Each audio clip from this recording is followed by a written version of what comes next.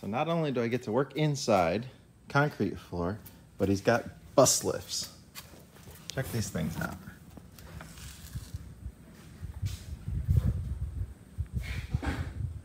So we're within the weight limits of it.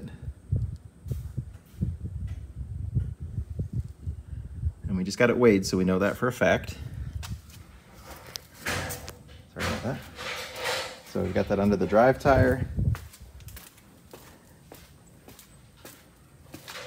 Got the matching one over here on this side.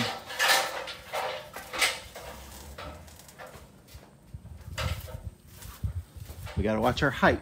We don't want to go up and hit the ceiling there. And then he's got a controller for it with 2 paddles up and down each side, so you can go as you go. Really cool. I need 200 psi air. I don't have that.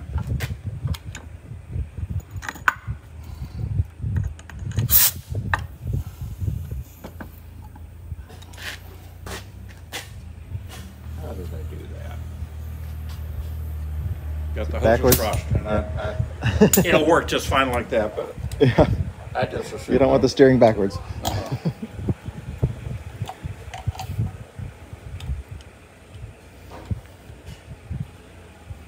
Oh, I know how I did it. I did it from, yeah, from the backside.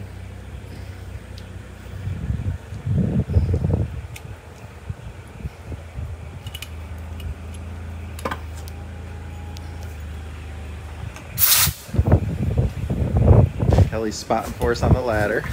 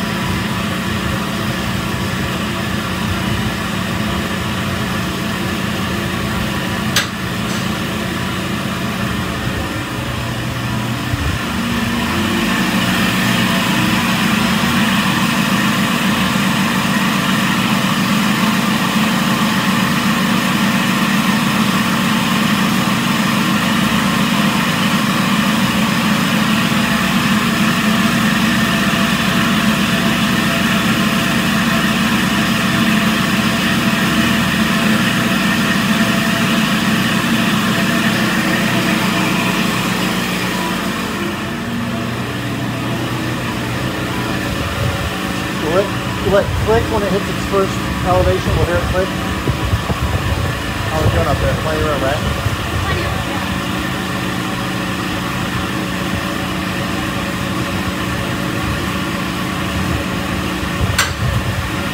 This one clicked.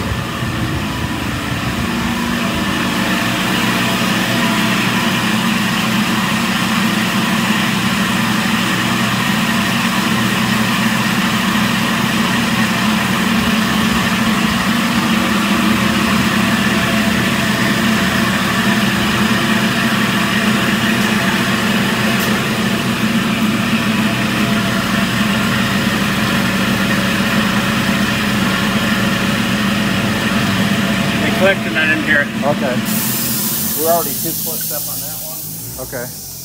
That's plenty high. I mean, that's more than high. How much air we got up there still? Oh, there's a ton up here. Like a foot at least, probably, right? Or more? A couple feet at least. Yeah. All right, the next stop will be 4 inches higher. You want to go another 4 or you want No, to stop there? we're good there. Yeah. So does All right, that side need to come down a little bit over there? Yeah. Okay. 4 about 4. 4 about 4, right? Yeah, or a few of them.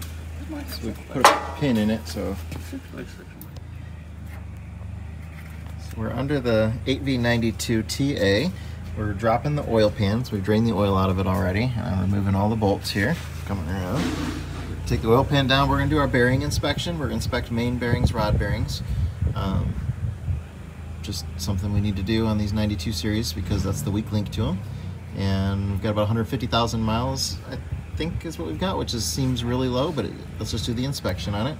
A couple hours worth of labor. It's well worth knowing the condition of everything.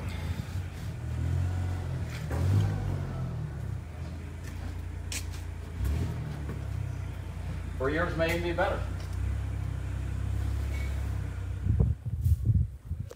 So Here's our inspection of two of the main bearings on there, and you can see the wear. Since we have it apart, we're going to go ahead and replace rod bearings as well. This is the upper, which takes the abuse, just on one cylinder.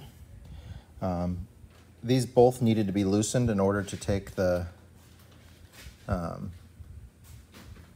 stiffeners off, so I'm not going to remove any more until we start replacing things back on, but we can go ahead and start ordering now. But I mean, you can see there's significant wear. I mean, it's not to the point where they were worn out, but they've had some stuff go through them, and they are definitely worn. A lot of pitting. 150,000 miles. 8v92TA. We're changing the Raycor filter here, so we put a new filter in. We drained the sump. There's a sump on the bottom. When I first pulled it out, nothing came out. It was plugged up with that goo that's down there. So I was able to flush it out there, and then the filter itself is pretty dirty. It didn't used to be black, that's for sure. And then when you replace that, there's a little O-ring that gets replaced here that goes on that, which holds down the lid, and then this O-ring goes around there. And when you make sure you lubricate those before you put them on. Okay, we replaced the transmission filter. Filled it with Transcend before we put it on there, which is what's in there. And the old one had a marking on it of 2013. 2/22 of 13.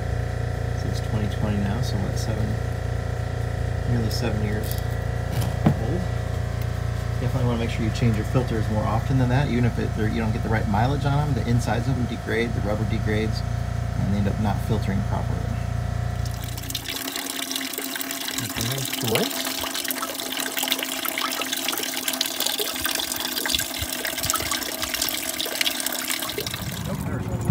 Maybe you'll put one in the back of your bus someday.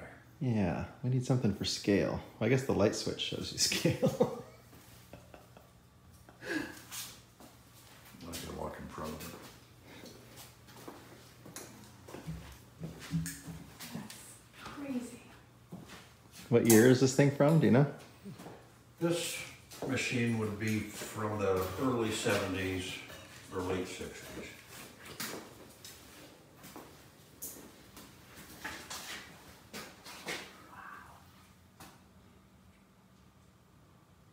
I guess you want to hear it. Yes, I do. How many kilowatts is it? It's, I think it's 800 kW. 800 kW.